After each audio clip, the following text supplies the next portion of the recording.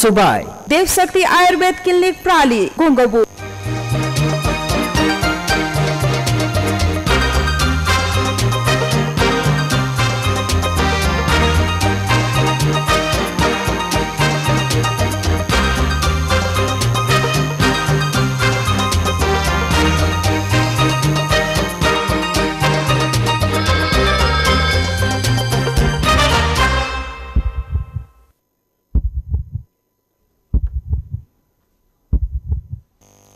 सफल कृषि सफल किसान प्राङ्गारिक खेती हाम्रो अभियान आवाज बिनको आवाज यो हो कृषि टेलिभिजन। हमेसा 24 घण्टा तपाईको साथमा विशेष गरी स्वास्थ्यसँग सम्बन्धित समस्याहरू अनि जिज्ञासाहरूको समाधान अन्तर्गतको फरक टेलिभिजन कार्यक्रम स्वस्थ किसानमा यहाँहरूलाई हार्दिक स्वागत छ। म हो असिम सापकोटा। आज पनि यहाँहरूसँगै करिब 45 मिनटसम्म साथमै रहँदै गर्दा यहाँहरूका समस्याहरू अनि जिज्ञासाहरू उठान गर्दै त्यसको समाधान खोज्नको लागि हाम्रो यो प्रयास र हाम्रो अभ्यास अगाडि बढिसकेको छ। यहाँहरू कार्यक्रम अवधिभर हेरेर सुनेर र यहाँहरूका समस्याहरू छन् भने कार्यक्रममा सहभागी भएर पनि साथ दिनुहोला, यो यहाँहरूलाई सुरुवातमै आग्रह गरेका छौँ। र पटक पटक उपचार गर्दा गर्दै पनि थकित हुनुहुन्छ, निराश हुनुहुन्छ र एउटा सही विकल्पको खोजीमा हुनुहुन्छ, सही उपचार पद्धतिको खोजी गर्दै हुनुहुन्छ भने आयुर्वेद उपचार पद्धति पनि एउटा सही विकल्प बन्न सक्छ भन्ने खालको सन्देश हामीले कार्यक्रममा अलि बढी चर्चा गर्ने गर्दछौँ। र यहाँहरूले विभिन्न खालका शारीरिक रूपमा र मानसिक रूपमा भइरहेका तिनै समस्याहरूको एउटा परामर्श हामी खोज्दैछौँ र यहाँहरूले समस्याहरू राख्न सक्नुहुन्छ टेलिभिजनबाटै। हामी यति बेला कृषि टेलिभिजनको राष्ट्रिय च्यानल मार्फत र हाम्रो अफिसियल फेसबुक पेजबाट र विभिन्न खालका एप्सहरूबाट समेत हामी एकैसाथ लाइभमा यहाँहरूमाझ प्रसारित भइरहेका छौँ। र आज पनि हामीसँग लामो समयदेखि आयुर्वेदको क्षेत्रमा आबद्ध व्यक्ति तथा कविराज सुमन तिमिल सिन्हा उपस्थित भइसक्नु भएको छ।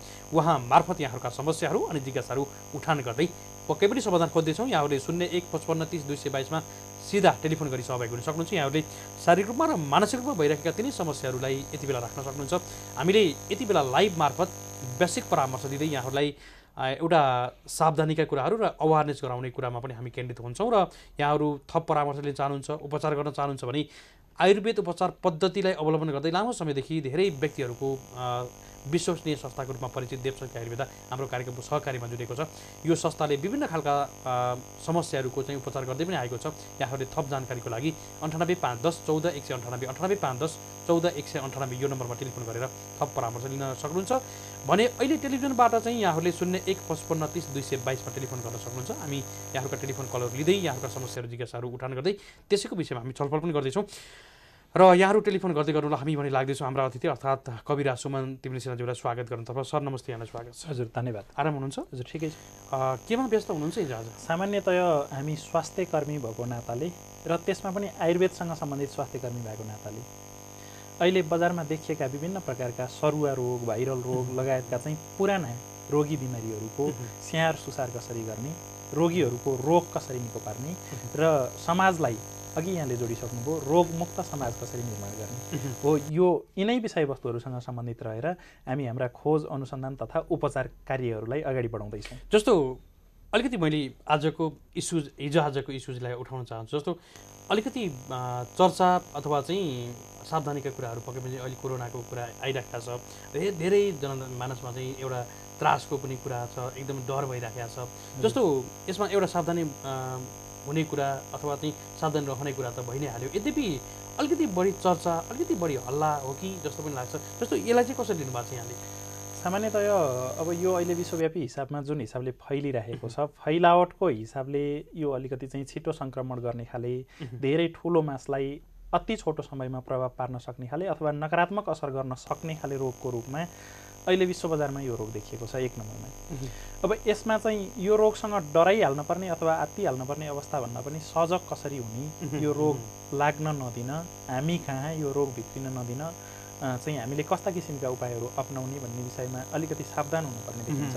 र यो सँगसँगै आयुर्वेदमा यसको रोकथामको लागि अथवा यसलाई चाहिँ लाग्न नदिनको निम्ति हामीले जुन अब यसको कुनै पनि चाहिँ सामान्यतया औषधिहरू उत्पादन भइसकेको छैन, औषधि खोज अनुसन्धानबाट पत्ता लागिसकेको छैन भन्ने जुन अवस्था छ, यो अवस्थामा सामान्यतया शरीरको इम्युनोलोजीलाई अर्थात् रोग प्रतिरोधी क्षमतालाई अथवा शरीरको कार्य गर्न सक्ने क्षमतालाई हामीले अभिवृद्धि गराइ यो रोग लाग्नबाट बच्न सकिन्छ 1 नम्बरमा। र लागिहालेको खण्डमा पनि यो रोगसँग लड्नको निम्ति कुनै पनि औषधि तयार नभइसकेको र चाइनाकै उदाहरणको रूपमा हामीले चाइनालाई उदाहरणको रूपमा हेर्ने हो भने पनि त्यहाँ चाहिँ 50औं लाख 70 लाख मान्छेहरू चाहिँ यो रोग लागेर पनि हस्पिटलमा बसेर अथवा घरमै बसेर आइसोलेसनमा बसेर चाहिँ तपाईँको निको भएर घर फर्किसकेको अथवा निरोगी भइसकेको अवस्था छ।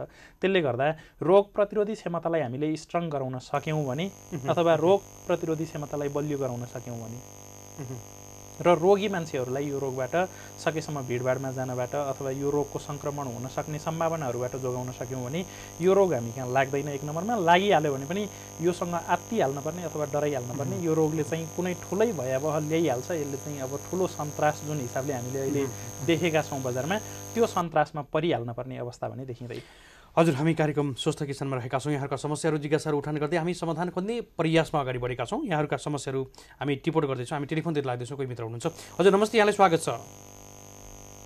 कोही मित्र हुनुहुन्थ्यो अघिदेखि होल्डमा हुनुहुन्थ्यो, सायद उहाँको टेलिफोन डिस्कनेक्ट भइसकेको छ।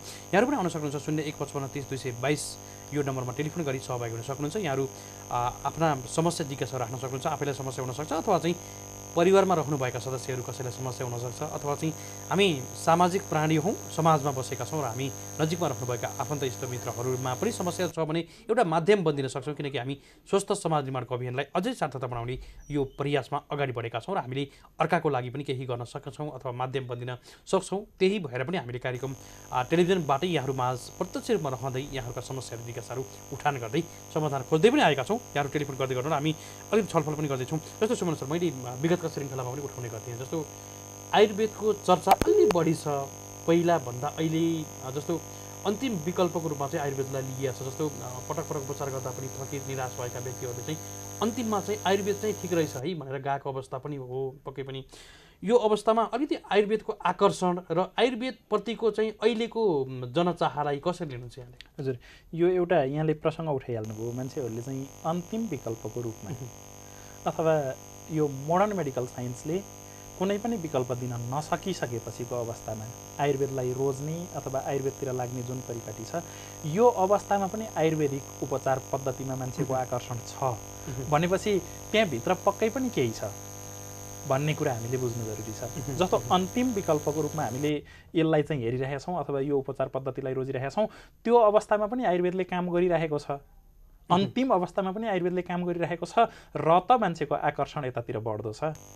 हामीले यसरी बुझ्नु आवश्यक छ यसलाई चाहिँ। जस्तो विभिन्न रोगहरू, सरुवा रोग अथवा नसर्ने रोग, दीर्घ रोगहरू, विशेष गरेर लामो समय औषधि खाँदा खाँदा थकानको महसुस भइसकेपछि, औषधिबाट नै निराश भइसकेपछि अथवा डाक्टर र मेडिकलबाट हस्पिटलबाट मान्छेहरूमा वितृष्णा चाहिँ पैदा भइसकेपछि मात्रै आयुर्वेदलाई रोज्ने, आयुर्वेदिक उपचार पद्धतिलाई खोज्ने जुन एउटा परिपाटी छ अथवा जुन प्रवृत्ति छ, त्यो प्रवृत्तिमा पनि आयुर्वेदले मान्छेहरूलाई आकर्षण गर्न सकेको छ भनेको अन्तिममा पुगेका मान्छेहरूलाई पनि एकदम निराश भइसकेका, अब रोग निको हुने सम्भावना अति नै न्यून भएका मान्छेहरूलाई पनि आयुर्वेदले एकदम राम्रो उपचार दिन सकेको छ। र यसैको कारणले गर्दा नै आयुर्वेदिक अहिले यो अवस्थामा नेपालमा चाहिँ अब तपाईँको मान्छेहरूको आकर्षणको केन्द्रबिन्दु, उपचारको निम्ति आकर्षणको एउटा केन्द्रबिन्दु हुँदैछ। जस्तो देवशक्ति आयुर्वेदामै अन्तिम विकल्पको रूपमा कसरी प्रयोग भएको छ आयुर्वेद भन्नुहुन्छ भने देवशक्ति आयुर्वेदाकै म तपाईँसँग एउटा उदाहरण सार्न चाहन्छु।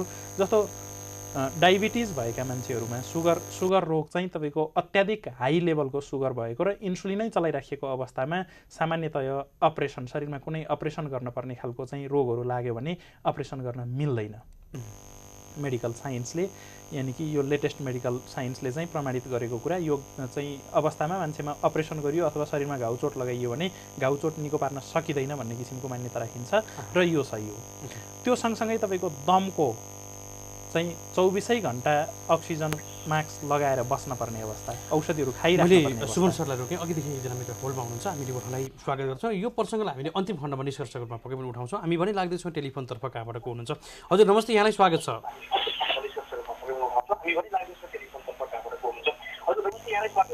हेलो नमस्ते, कहाँबाट को बोल्दै हुनुहुन्छ? म चारचुलाबाट विष्णु बोल्छु। विष्णुजी, अलिकति टेलिभिजनबाट बाहिर आइदिनुहोस् न, आवाजले डिस्टर्ब भयो। अलिकति टाढा आइदिनुहोस् न है, टेलिभिजनबाट चाहिँ टाढा आइदियो, आवाज अलिकति डिस्टर्ब भयो, अथवा चाहिँ साउन्डलाई अफ गर्दा पनि हुन्छ। ल ल विष्णुजी हुनुहुन्छ दार्चुलाबाट है? हजुर। विष्णुजी अलिकति अझै टाढा आउनुहोस् है। अझै टाढा? तपाईँले टेलिभिजन हेर्दै हुनुहुन्छ, परिवारका अन्य सदस्यले पनि हेर्दै हुनुहुन्छ पक्कै पनि है, त्यसले गर्दा अब टेलिभिजन बन्द गर्न गाह्रो भइरहेको छ। अलिकति टाढा आइदिनुहोस्। ठिक छ, अहिले चाहिँ तपाईँको आवाज ठिक छ। विष्णुजी हामीलाई हेर्दै हुनुहुन्छ है, तपाईँको समस्या के छ? आवाज ठिक छ अहिले? अझै पनि अलिअलि त सुनिएको छ, त्यही पनि यतिकोसम्म म्यानेज गर्न सक्छौँ। तपाईँको समस्या के छ, समस्यातिर लागु गर्नु।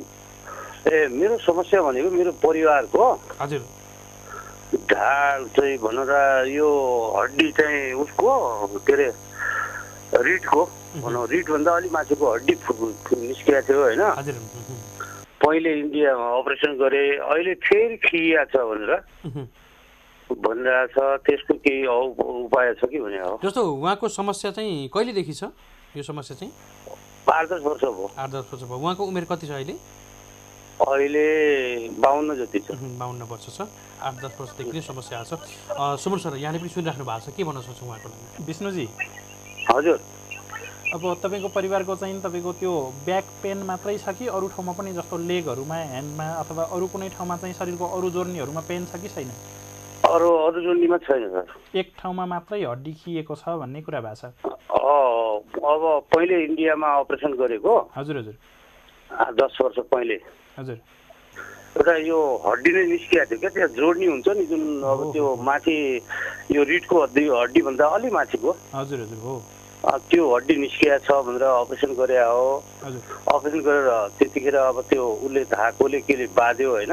हजुर हजुर फेरि खियो भनेर हजुर गत वर्ष त्यहाँ काठमाडौँ लगेर त्यो टामामा यताउति देखाउँदा अब अपरेसन गर्ने के अब त्यो नट राख्ने के भने हो, तर भएन।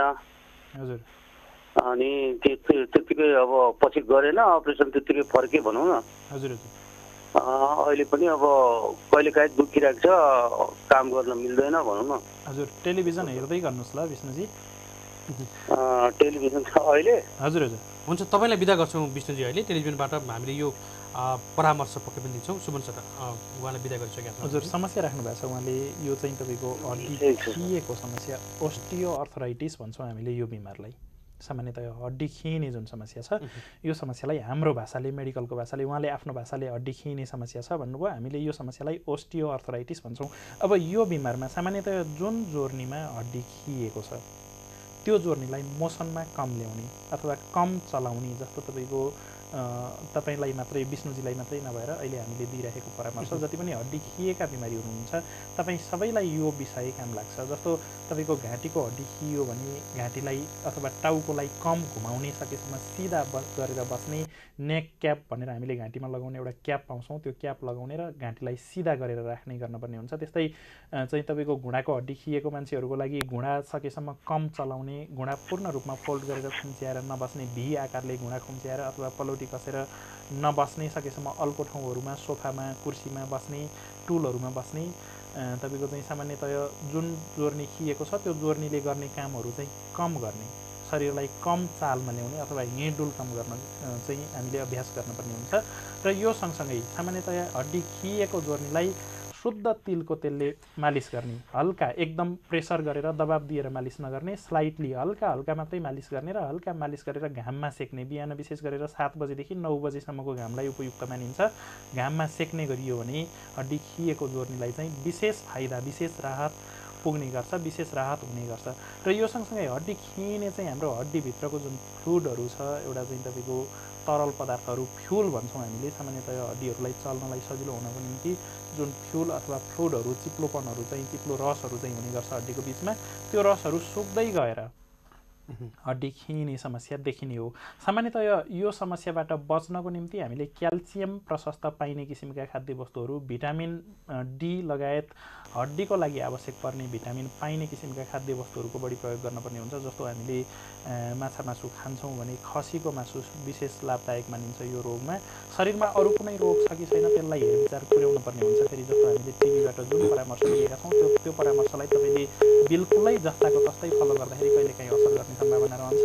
तपाईँको प्रेसर हाई छ, हाइपरटेन्सनको समस्या छ, औषधि खाँदै हुनुहुन्छ, अथवा उच्च रक्तचापको कारणले तपाईँ बिमारी हुनुहुन्छ भने त्यो अवस्थामा त तपाईँले फेरि खसीको मासु खान मिलेन। अब यो कतिपय कन्डिसन टर्म्स एन्ड कन्डिसनहरूलाई चाहिँ हामीले फेरि पछि ध्यान विचार पुर्याउनु पर्ने अवस्था रहन सक्छ। र यो बाहेकको अवस्थामा तपाईँलाई हड्डी मात्रै खिएको बिमार हो भने तपाईँले माछा मासु प्रयोग गर्नुहुन्छ भने खसीको मासु खानु लाभदायक मानिन्छ। त्यसै गरेर दुध प्रशस्त मात्रामा बिहान कम्तीमा 1 गिलास र बेलुका कम्तीमा 1 गिलास दुध पिउनु चाहिँ लाभदायक मानिन्छ। यसै गरेर आयुर्वेदले चाहिँ बेसारमा पनि अत्याधिक क्याल्सियम पाइन्छ भनेर मानेको छ। त्यस्तै ज्वानो, बदाम, मह लगायतका खाद्य वस्तुहरूमा चाहिँ क्याल्सियम प्रशस्त मात्रामा पाइन्छ अथवा हड्डीलाई मजबुत बनाउनको निम्ति यी चिजहरूले काम गर्ने गर्छन्। र हड्डी खिएको जोर्नीमा हामीले जहिले पनि शुद्ध तिलको तेलले मालिस गर्नुपर्ने हुन्छ। बजारमा पाइने कुनै पनि आयुर्वेदिक तेलहरू अथवा घरमा तपाईँले तयार गरेको अरू कुनै पनि चिल्लो, मलम अथवा तेलहरूले मालिस नगर्ने। यो जोर्नीलाई, हड्डी खिएको जोर्नीलाई जहिले पनि शुद्ध तिलको तेलले मात्रै मालिस गर्ने।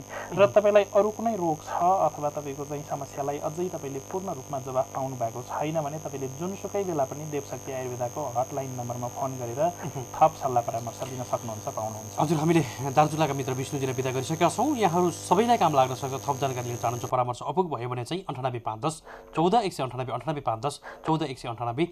हामी लाग्दैछौँ टेलिफोनतर्फ। निकै चाप छ टेलिफोनमा, हामी उहाँलाई ढिला नगरी लिइहाल्छौँ। हजुर नमस्ते, यहाँलाई स्वागत छ। हेलो, हजुर नमस्ते। कोही मित्र हुनुहुन्थ्यो, सायद उहाँको टेलिफोन डिस्कनेक्ट भइसकेको छ। यहाँहरू पनि आउन सक्नुहुन्छ 0155 30 222 टेलिफोन गरी सहभागी हुन सक्नुहुन्छ भने हामीले यहाँहरूका समस्या जिज्ञासाहरू हामी व्यावसायिक रूपमा बताएका छौँ। टेलिभिजनबाटै उपचार गर्न पक्कै पनि सम्भव छैन। यदि पनि हामीले बताइराखेका परामर्शहरूमा यहाँहरूले फलो गर्नुभयो भने अथवा यसलाई नै जुन मानेर चाहिँ केही खालका अवेरनेसहरूमा चाहिँ सावधानी रहनु भयो भने पक्कै पनि यहाँहरूलाई थप टेवा अथवा चाहिँ यहाँहरूलाई राहत हुनेछ। यो भने हामीले महसुस गरेका छौँ। र यहाँहरूले थप जानकारी अथवा उपचारको लागि भने धेरै विकल्पहरू छन्, धेरै केन्द्रहरू पनि छन्। यसमध्येमा देवशक्ति आयुर्वेदा पनि एउटा विकल्प बन्न सक्छ। 98 510 14 198। हजुर नमस्ते। हजुर नमस्कार। हजुर कहाँबाट को बोल्नुहुन्छ? म गुल्मी मानकोटदेखि गोपाल मुखिया हो। गुल्मीबाट गोपाल मुखिया। हामीलाई हेर्दै हुनुहुन्छ गोपालजी यति बेला? हेर्दैछु। यहाँको समस्या आफ्नै हो? मेरै हो। समस्या राख्नुहोस् न। मेरो यो जतिखेर यो उजेली रात अँधेरी रात हुन्छ नि, त्यतिखेर मेरो उजेली रात हुँदाखेरि मेरो एक दिन चक्कर आउँछ। किन हो? हजुर गोपालजी, हजुर तपाईँलाई पूर्णेको रातमा मात्रै अथवा यो चाहिँ तपाईँको जुन प्रशस्त लागेको रातमा मात्रै चक्कर आउने गर्छ? हजुर, यो उजेली रात हुँदाखेरि एक दिनको चक्कर आउँछ। अनि रिगाएर अनि जिउराहरू टोकिन्छ, हात खुट्टा बाँडिन्छ। किन हो? कसो? तपाईँको उमेर कति छ गोपालजी? मेरो उमेर हजुर 19 वर्ष। मेरो उमेर अहिले 24 वर्ष भयो। 24 वर्षको हुनुभयो। हजुर। तपाईँलाई यो समस्या हुन थाले चाहिँ कति भयो? यो समस्या हुन थालेको भनेपछि यो 70 सालदेखि। 70 सालदेखि, 6 वर्षदेखि तपाईँलाई यो समस्या छ। अनि त्यो महिनामा चाहिँ तपाईँको यो पूर्णिमास र औँसी मास भनेर हामीले भन्ने गर्छौँ नि, यो हरेक पूर्णिमासमा चाहिँ तपाईँलाई यो समस्या हुने गर्छ? हजुर। हरेक पालि चाहिँ तपाईँको पूर्णे आइसकेपछि तपाईँलाई समस्या हुन्छ? हजुर, एक दिन हुन्छ। एक दिन मात्रै हुन्छ? हजुर। अनि तपाईँ घरभित्र रहनुभयो भने पनि यो समस्या हुन्छ कि तपाईँ जुनको उज्यालोमा घरबाट बाहिर निस्किनु भयो भने मात्रै यो समस्या हुन्छ? नै सुतेको बेलामा एक दिन हुन्छ। सुतेको बेलामा, ओछ्यानमा सुतेको बेलामा? रातमा हुन्छ। रातको समयमा ओछ्यानमा सुतेको बेलामा मात्रै त्यस्तो हुन्छ? हजुर। तपाईँको सास रोकिने अड्किने त्यस्तो अरू केही समस्या छ? त्यस्तो समस्या छैन, अरू समस्या छैन। हजुर हजुर, टेलिभिजन हेर्दै गर्नुहोस् ल गोपालजी। म हेरिरहेको छु, तपाईँ बोल्नु भएको छ, म हेरिरहेको छु। हजुर हजुर, हेर्दै गर्नुहोस्। म यसको चाहिँ तपाईँलाई के गर्ने कसो गर्ने हामी यसको बारेमा चाहिँ अब छलफल गर्छौँ है त। ल।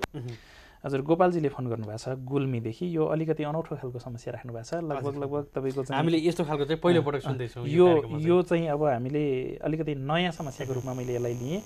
र हामीले एउटा शास्त्रमा, आयुर्वेदभित्रैको एउटा चाहिँ हामीले अध्ययन गर्ने एउटा शास्त्रमा हामीले के भनेर पढेका छौँ भन्नुहुन्छ भने अहिलेसम्म यो खालको बिमारी, गोपालजीको जुन समस्या छ त्यो खालको बिमारी अहिलेसम्म मैले पनि देखेको छैन, हेरेको छैन। यो मेरो लागि पनि अनौठो किसिमको बिमार भयो। तर यसको बारेमा मैले पढेको छु, अध्ययन गरेको छु र सुनेको छु। अब यसको आधारमा मैले गोपालजीलाई के भन्छु भन्नुहुन्छ भने तपाईँले जुन दिनमा तपाईँलाई अलिकति समस्या हुन्छ कि जस्तो महसुस हुन्छ, त्यो समस्या हुन्छ कि जस्तो महसुस भएको बेलामा तपाईँले प्याजको रसलाई, प्याजको गाँठो जुन छ, प्याजको गाँठोलाई चाहिँ यो नुन पिरो नभएको ढुङ्गामा कुटेर तपाईँले प्याजको रस निकाल्ने र त्यो रसलाई चाहिँ नाकबाट, दुइटै नाकबाट 3-4 थोपा हालिदिने गर्नुभयो भने यो समस्याको समाधान हुन्छ एक नम्बरमा। अब यो खालको समस्या हुने मान्छेले शुद्ध शाब्दिक भोजन गर्ने भन्छ। सामान्यतया शाब्दिक भोजन भन्नाले माछा मासु रहित, मसला र चिल्लो कम भएको, अदुवा लसुन प्याज लगायतका चाहिँ तपाईँको सामान्यतया यी खालका मसलाहरू नहालिएको खाद्यवस्तु अथवा तपाईँको चाहिँ बोइल गरेको, उमालेर तयार गरिएको शुद्ध सादा खाना मात्रै खाने भन्छ यो खालको बिमारमा। यो दुईटा कुरालाई तपाईँले ध्यान पुर्याउनु भयो भने तपाईँको समस्या मलाई जहाँसम्म लाग्छ ठिक भएर जान्छ। यदि यो दुईटा उपाय तपाईँले अपनाउँदाखेरि तपाईँको समस्या ठिक भएन भने तपाईँले देवशक्ति आयुर्वेदाको नम्बरमा एकपटक फोन गर्नुहोस्। फेरि हामी तपाईँलाई केही थप सल्लाह परामर्श दिन परेछ भने अथवा तपाईँलाई अरू केही उपायहरू लगाएर ठिक पार्न पर्ने अवस्था आयो भने त्यो अवस्थामा हामी तपाईँलाई सघाउँछौँ। अहिले तुरुन्तैको लागि चाहिँ तपाईँले यो मैले जुन दुईटा कुरा भनेको छु यो दुईटा कुरालाई तपाईँले नियमबद्ध ढङ्गले पालना गरिदिनु होला। हजुर, गोपालजी हुनुहुन्थ्यो, गुल्मीबाट हुनुहुन्थ्यो, अलिकति अनौठो खालको फरक खालको समस्या अथवा जिज्ञासा राख्दै हुनुहुन्थ्यो भने त अरूलाई चाहिँ जिज्ञासा भयो, उहाँलाई समस्या नै भयो। हामीले यसमा पनि छलफल गर्दै समाधान दिइसकेका छौँ। यहाँहरूलाई पनि यसै गरी परामर्श दिइराखेका छौँ। यहाँहरूका समस्याहरू जिज्ञासाहरू उठान गर्दै समाधान खोजिराखेका छौँ। यद्यपि यहाँहरूलाई सकेसम्म समस्या चाहिँ नआओस् हामीले भनेका छौँ। यद्यपि हामीले भन्दै गर्दा पनि हामीले अवेरनेस सावधानी गराउँदै गर्दा पनि विभिन्न खालका समस्याहरू तपाईँहरूमा आउने गर्दछन् र कहिलेकाहीँ विभिन्न खालका विपदहरू आइपर्न सक्छन्, कहिलेकाहीँ एक्सिडेन्टका कुराहरू हुन सक्छन्। यद्यपि समस्या आइसके पछाडि चाहिँ हामी त्यसको कारण भन्दा पनि समाधानको पछाडि दौडिहाल्नुपर्छ र समाधानको लागि पनि एउटा माध्यम हामी टेलिभिजनबाटै यहाँहरूले घरमै बसी बसी पनि परामर्श पाउँदै हुनुहुन्छ, त्यो पनि विज्ञ मार्फत। त्यसरी पनि हामीले यो प्रयासलाई अगाडि बढाएका छौँ र यहाँहरूले मन पराउनु भएको कार्यक्रम मध्येको स्वस्थ किसान पनि एक हो, हामीले यो चाहिँ भन्न सक्छौँ। र यहाँहरूले थप जानकारीको लागि 98 510 14 198 98 510 14 198मा सम्पर्क गर्न सक्नुहुन्छ। हामी फेरि पनि लाग्दैछौँ टेलिफोनतर्फ। हजुर नमस्ते। हजुर नमस्कार। हजुर कहाँबाट को बोल्दै हुनुहुन्छ यति बेला? म दाङदेखि तोपबहादुर भण्डारी। तोपबहादुर भण्डारी भन्नुभयो? हजुर हजुर, दाङबाट है। दाङको कुन ठाउँ हो यहाँले यति बेला? दाङ तुलसीपुर 11 तुलसीपुरबाटै हुनुहुन्छ है, ठिक छ। यहाँको समस्या के छ भण्डारीजी यति बेला? मलाई हजुर पत्थर परेको थियो 5-6 महिना अगाडि। पत्थर चाहिँ कुन ठाउँमा छ? हजुर पिसाब नलीमा, देब्रे साइडको पिसाब नलीमा छ। हजुर। अनि औषधि नमिल्दो रहेछ हजुर, यसको त्यो पाइप लगाएर तान्ने र पानीले कटाउने भन्नुभएको थियो डाक्टर साहबले। अनि मैले ट्राई गरेँ पानीले कटाउनलाई, लगभग 4-5 महिना बित्यो।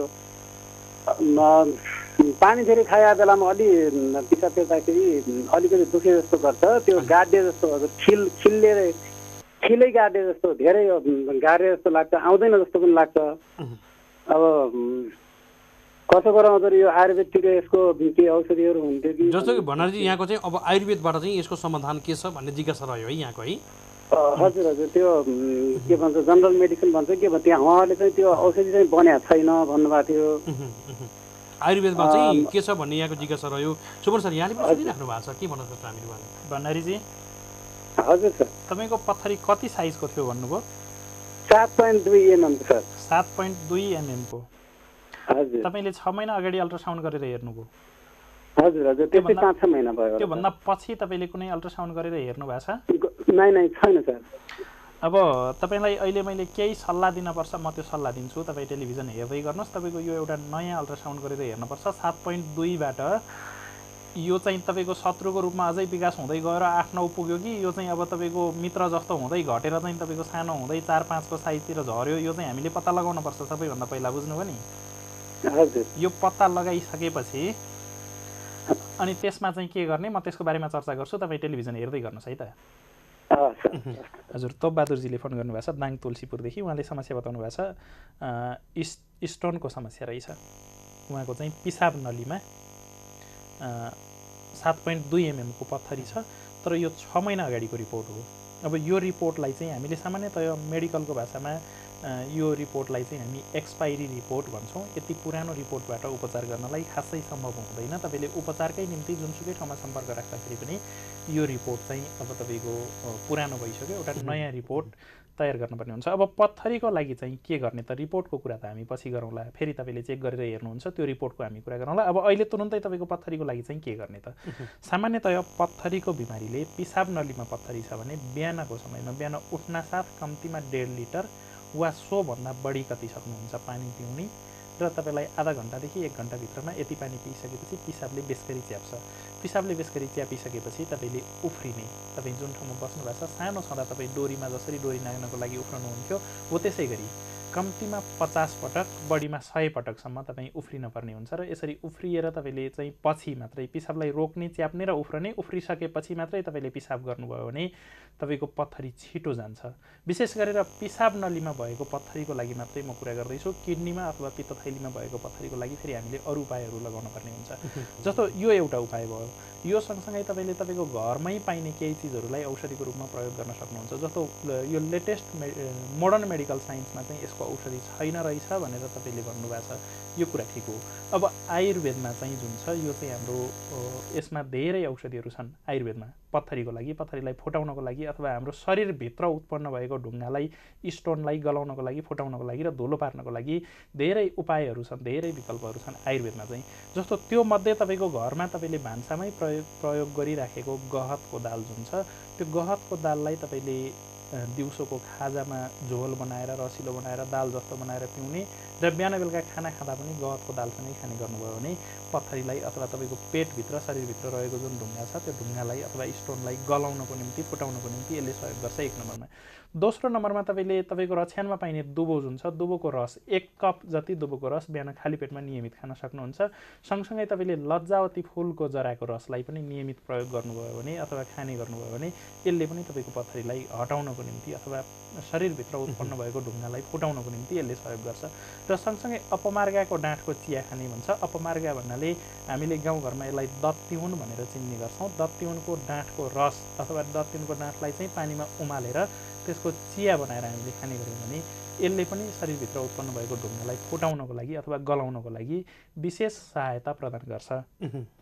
र यो सँगसँगै हामीले खानपिनमा केही सावधानी पनि अपनाउनुपर्छ। जस्तो सामान्यतया पत्थरी भएका मान्छेले क्याल्सियम कम खानै भन्छ। तपाईँले हड्डीको अथवा कुनै बिमारको कारणले गर्दा क्याल्सियम अथवा क्याल्सियमजन्य खाद्यवस्तुहरू जस्तो दुध तपाईँले खानुभएको छ, मह खानुभएको छ, अन्य विभिन्न प्रकारका क्याल्सियम दिने खाद्यवस्तु खानुभएको छ भने ती चिजहरूलाई अलिकति घटाउनु पर्ने हुन्छ। त्यो सँगसँगै प्रोटिनयुक्त खानेकुराहरू पनि कम खाने भन्छ। जस्तो गाईको दुध नखाने, भटमास नखाने अथवा प्रोटिनयुक्त धेरै प्रोटिन भएका अन्य विभिन्न प्रकारका खाद्यवस्तुहरूलाई हामीले कम गर्नुपर्ने हुन्छ। र सँगसँगै पत्थरी भएका मान्छेले बियाँयुक्त चिज पनि नखाने भन्छ। बियाँयुक्त भन्नाले हामीले चाहिँ खुर्सानी, अम्बा, टमाटर, भेन्टा लगायतका जुन चिजको बियाँ हामीले नचबाइकन निल्ने गर्छौँ, सामान्यतया खाना खाँदाखेरि अथवा खाजा खाँदाखेरि चाहिँ नचबाइकन हाम्रो भोजनमा हामीले निल्ने गर्छौँ, ती चिजहरूको प्रयोग, त्यो चिजहरूको चाहिँ खाद्यवस्तुमा कम प्रयोग गर्ने भनिन्छ। यी विभिन्न उपायहरू अपनाएर तपाईँको पत्थरीलाई सामान्यतया हटाउन सकिन्छ। यसमा चिन्ता लिन पर्ने त्यस्तो ठुलो विषयवस्तु यो होइन र पनि तपाईँको शरीरमा रोग लागेको हुँदा तपाईँलाई चिन्ता त भइहाल्छ। ठिकै छ, त्यसमा केही समस्या भएन। अब तपाईँले एकपटक नयाँ अल्ट्रासाउन्ड गराएर हेर्नुहोस्। आजभोलि तुरुन्तै अल्ट्रासाउन्ड गरेर हेरिसकेपछि त्यो अल्ट्रासाउन्डमा के देखिँदो रहेछ, पत्थरीको अवस्था कति एमएम देखिँदो रहेछ, त्यो रिपोर्ट लिएर रिपोर्ट चाहिँ मलाई फोन गरेर जानकारी गराउनु भयो भने तपाईँलाई अझै के गर्ने, कसो गर्ने, औषधि नै खानलाई, यसमा चाहिँ औषधि नै पनि आयुर्वेदमा पाइन्छ। औषधि नै खानलाई तपाईँ काठमाडौँ आउनुपर्ने, यो अझै बढेर गएको कन्डिसन छ अथवा यो घटेर जाँदैछ, यसमा तपाईँलाई घरायसी उपायहरूबाट निको पार्ने, त्यसपछि म तपाईँलाई अझै थप सल्लाह परामर्श दिन्छु। एकपटक रिपोर्ट आइसकेपछि फेरि खबर गर्नुहोला। हजुर, हामीले उहाँलाई पनि बिदा गरिसकेका छौँ। दाङबाट हुनुहुन्थ्यो, दाङका मित्रलाई अलि लामै परामर्श दिएर हामी बिदा गरेका छौँ। यहाँहरूका पनि समस्या जिज्ञासाहरू उठान गर्दै हामी समाधान खोज्ने प्रयासमा जुटेका छौँ। टेलिफोनमा निकै चाप छ। यद्यपि हामीले यहाँहरूलाई बताइराखेका, हामीले उठाएका जिज्ञासाहरूमा चाहिँ विशेष गरी अलिकति यहाँहरूले बुझिने गरेर प्रश्नसँग यस्तै खालका हुने समस्या हुने तपाईँहरू सबैलाई काम लाग्न सक्छ विषय, त्यसैले पनि हामीले अलिकति यहाँहरूलाई प्रश्नसँग बताउने पनि प्रयास गरेका छौँ र यहाँहरू सबैलाई काम लाग्न सक्छ। यहाँहरूले थप जानकारीको लागि 98 510 14 198 98 510 14 198 यो चाहिँ देवशक्ति आयुर्वेदाको हटलाइन नम्बर हो। यहाँहरूले जुनसुकै बेला पनि टेलिफोन गरेर थप परामर्श दिन सक्नुहुन्छ। हामी यो प्रयासलाई पक्कै पनि अगाडि बढाउनेछौँ। हामी यति बेला कार्यक्रम स्वस्थ किसानमा रहेका छौँ। कृषि टेलिभिजनको राष्ट्रिय च्यानल सँगसँगै हामी अफिसियल फेसबुक पेजबाट कृषि टिभी नेपाल, त्यसै गरी हामी विभिन्न खालका एप्सहरूबाट पनि एकैसाथ यहाँहरू माझ रहेका छौँ। पर्भो टिभी, नेट टिभी, वाहु टाइम लगायतका विभिन्न एप्सहरूबाट चाहिँ नेपालमा रहेका सबै टेलिभिजनहरू हेर्न मिल्छ। त्यहाँबाट पनि कृषि टेलिभिजनलाई सर्च गरेर हेर्न सक्नुहुन्छ, सुन्न सक्नुहुन्छ लाइभ मार्फत नै। त्यो पनि यो पनि जानकारी यहाँलाई गराएँ। हामी दोस्रो खण्डमा छौँ। हामीसँग लामो समयदेखि आयुर्वेदको क्षेत्रमा आबद्ध व्यक्ति तथा कविराज सुमन तिमिल सिंह हुनुहुन्छ। उहाँसँग हामी छलफल गरिरहेका छौँ। यहाँहरूका तिनै समस्याहरूको जड कारण पत्ता लगाउँदै समाधान पनि खोजिराखेका छौँ। हामी दोस्रो खण्डमा छौँ र हाम्रो कार्यक्रमको सहकारीमा चाहिँ देवशक्ति आयुर्वेद जुटेको छ, जुन संस्थाले हाम्रो कार्यक्रमको सहकारी मात्रै गरेको छैन, विभिन्न खालका समस्या हुने दीर्घ रोगीहरूलाई सबै उपचार गर्दै नवजीवन दिने काम पनि गरेको छ। यहाँहरू पनि विभिन्न खालका समस्याहरूबाट पीडित हुनुहुन्छ भने 98 510 14 198 98 510 14 198 मा सम्पर्क गरेर पनि थप परामर्श लिन सक्नुहुन्छ। हामी दोस्रो खण्डमा छौँ। हामीसँग टेलिफोनमा कोही हुनुहुन्छ, उहाँलाई स्वागत गर्नुभन्दा अगाडि सुमन सर पुनः स्वागत छ यहाँलाई। धन्यवाद। हजुर नमस्ते, यहाँलाई स्वागत छ। हेलो हजुर नमस्ते। हजुर कहाँबाट को बोल्दै हुनुहुन्छ यति बेला? नाम एकपल्ट फेरि भन्नुहोस् त, अलिकति अस्पष्ट आयो। अस्मिता त्रिपाठी कहाँबाट हुनुहुन्छ यति बेला?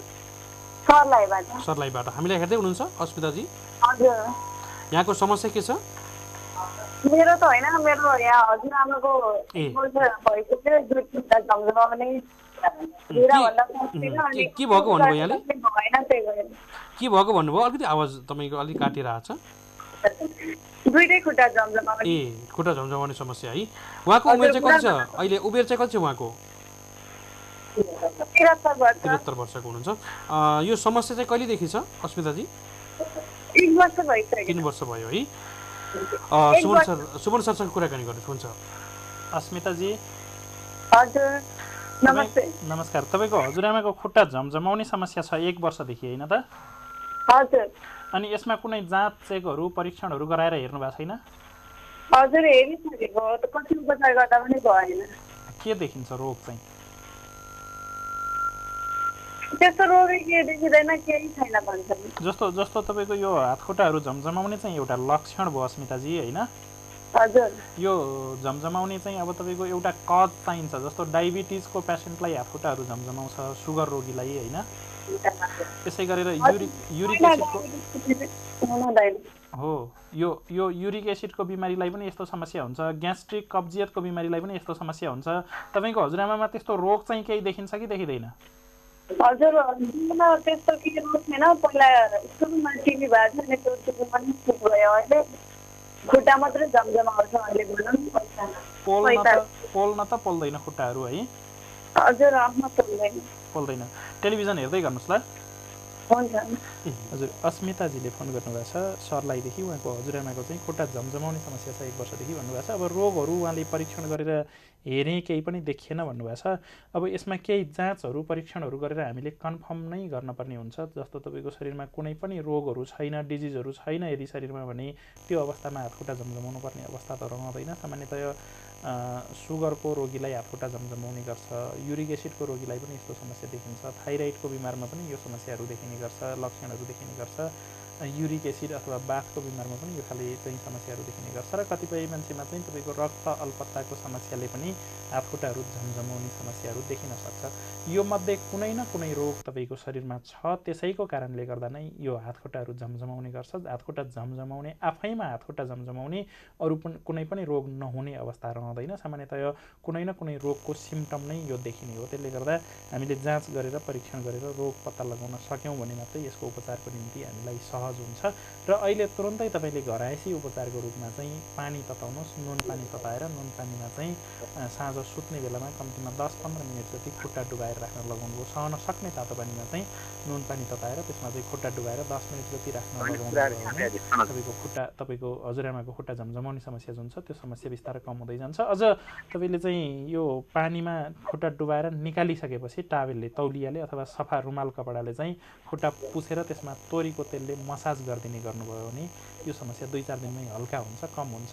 तर यो पूर्ण रूपमा निको हुनको निम्ति तपाईँले शरीरमा रोग के रहेछ रगतहरूको जाँच परीक्षण गराएर रोग पत्ता लगाएर त्यसको कज के छ, कजको ट्रिटमेन्ट नगरिकन यो रोग पूर्ण रूपमा निको चाहिँ हुँदैन, निदान चाहिँ हुँदैन। रोकथामको लागि मैले जुन उपाय बताएँ त्यो उपाय अपनाउनु भयो भने यो रोग बिस्तारै बिस्तारै कम हुँदै जान्छ, तपाईँलाई केही हदसम्म सहज हुन्छ।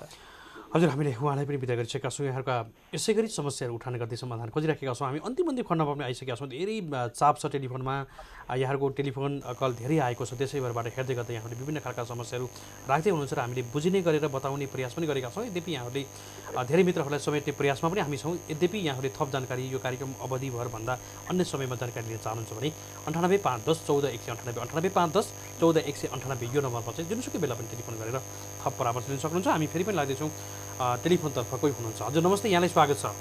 हजुर नमस्ते। हजुर कहाँबाट को बोल्दै हुनुहुन्छ? म अर्घाखाँचीदेखि। अर्घाखाँचीबाट। यहाँको शुभ नाम? मेरो माधव प्रसाद पाण्डे। माधव प्रसाद पाण्डे। माधवजी हेर्दै हुनुहुन्छ हामीलाई?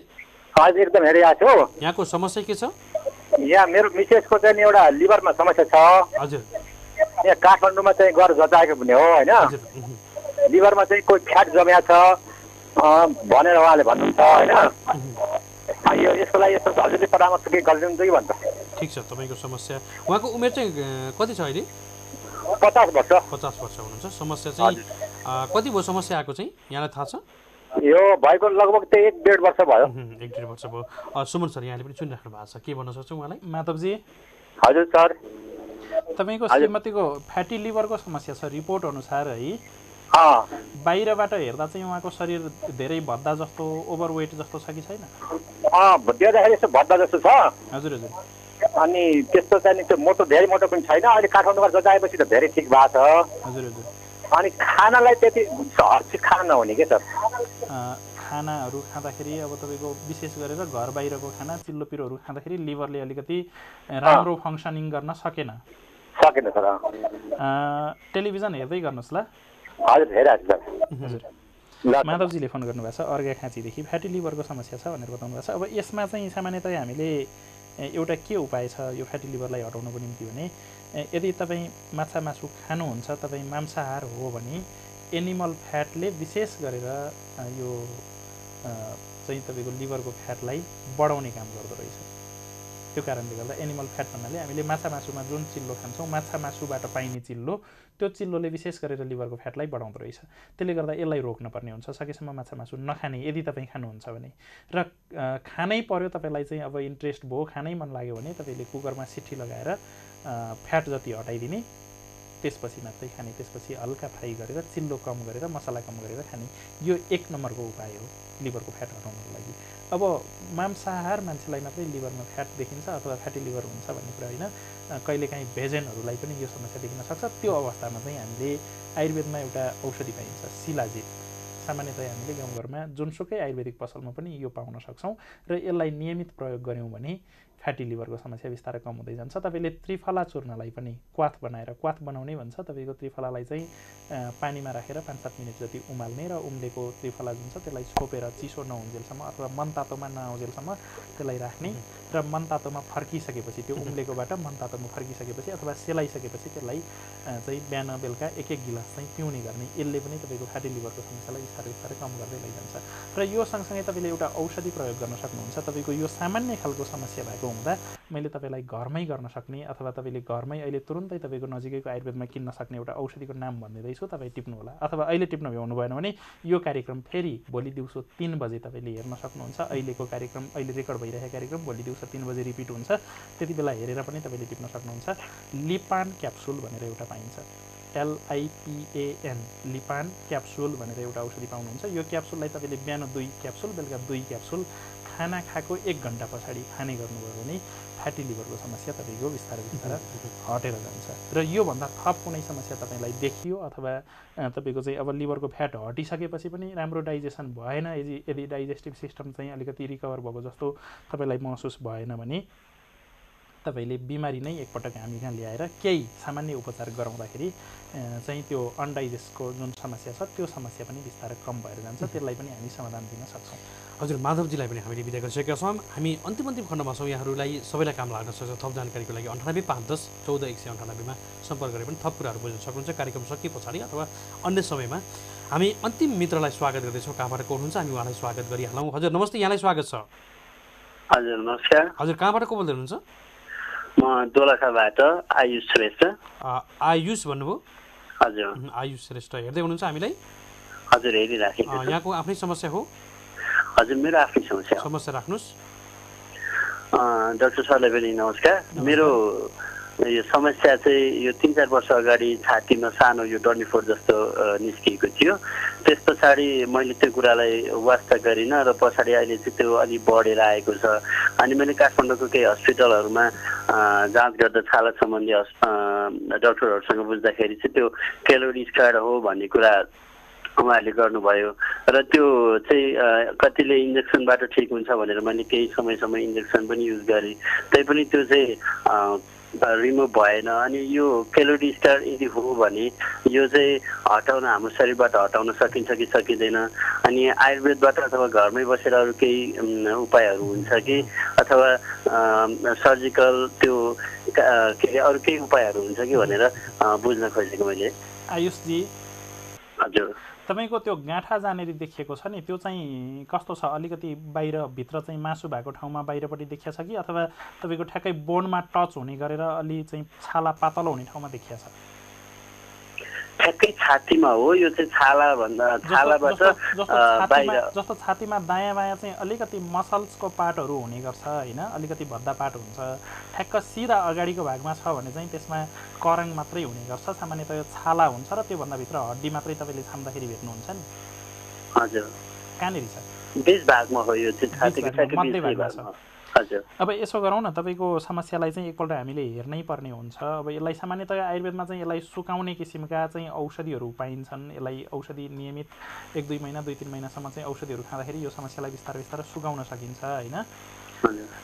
एकपटक आउनुहोस्, हामीलाई देखाउनुहोस्, यो समस्यालाई चाहिँ आयुर्वेदले पूर्ण रूपमा निको पार्न सक्छ। आयुर्वेदमा चाहिँ त्यो क्षमता छ है।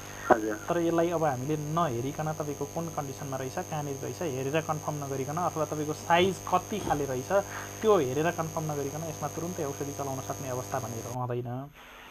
मैले बुझ्न खोजेको चाहिँ यदि यो क्यालोरी स्कार हो रहेछ भने चाहिँ टोटली रूपमा यसलाई रिमुभ गर्न सकिन्छ कि सकिँदैन होला? होइन, यसलाई चाहिँ सुकाउने कुरा हो। औषधिबाट पूर्ण रूपमा 100% तपाईँलाई फिलै नहुने गरी सुकाउन सकिन्छ।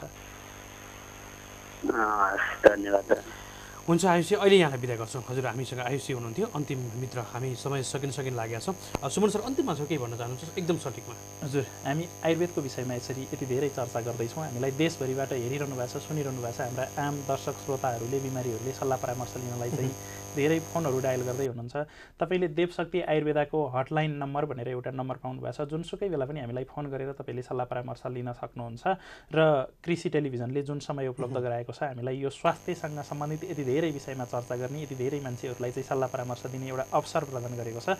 यसमा कृषि टेलिभिजन परिवारलाई धन्यवाद। हुन्छ, यहाँलाई पनि कृतज्ञ ज्ञापन गरेर बिदा गर्न चाहन्छु। नमस्कार। हजुर, धन्यवाद। हजुर, हामीले आजका अतिथि अर्थात् हामीसँग रहनुभएका अतिथि कविराज सुमन तिम्रिसेनाज्यूलाई बिदा गरिसकेका छौँ। र विशेष गरी उहाँलाई भेट्न चाहनुहुन्छ, परामर्श लिन चाहनुहुन्छ भने 98511014 198 98511014 198मा सम्पर्क गरेर पनि थप परामर्श लिन सक्नुहुन्छ। जस्तो आज हामीसँग हुनुहुन्थ्यो विष्णुजी दार्चुलाबाट हुनुहुन्थ्यो, त्यसै गरी गोपाल मुखिया गुल्मीबाट हुनुहुन्थ्यो, तोपबहादुर भण्डारी दाङ तुलसीपुरबाट हुनुहुन्थ्यो भने अस्मिता त्रिपाठी सर्लाहीबाट हुनुहुन्थ्यो, त्यसै गरी माधव प्रसाद पाण्डे अर्घाखाँचीबाट हुनुहुन्थ्यो भने आयुष श्रेष्ठ दोलखाबाट अन्तिम मित्रको रूपमा हुनुहुन्थ्यो। जस्तो हामीले उहाँहरू केही बेसिक खालको उहाँहरूको समस्यालाई हामीले बेसिकमा परामर्श दिएर बिदा गरेका छौँ। यद्यपि यहाँहरू सबैलाई काम लाग्न सक्छ देवशक्ति आयुर्वेदाको हटलाइन नम्बरमा टेलिफोन गरेर थप परामर्श अथवा उपचार प्रक्रियालाई अगाडि बढाउन सक्नुहुन्छ। यहाँले 98511014 198 98511014 198 यो नम्बर यहाँहरूलाई काम लागोस् र यहाँहरूले भरपुर सदुपयोग गर्नुहोला भनेर पनि पटक पटक सेयर गरेका छौँ भन्दै कार्यक्रम सहकार्यताका लागि देवशक्ति आयुर्वेदलाई पनि कृतज्ञता ज्ञापन गर्दै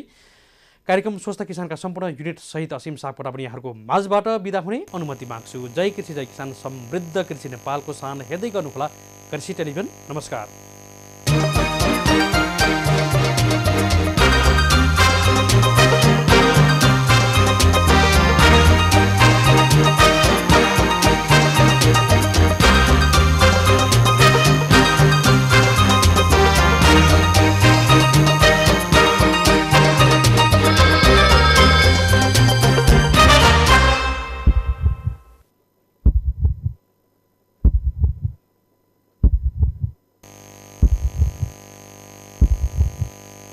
Sponsored by देवशक्ति आयुर्वेद क्लिनिक प्राली, गुंगबु।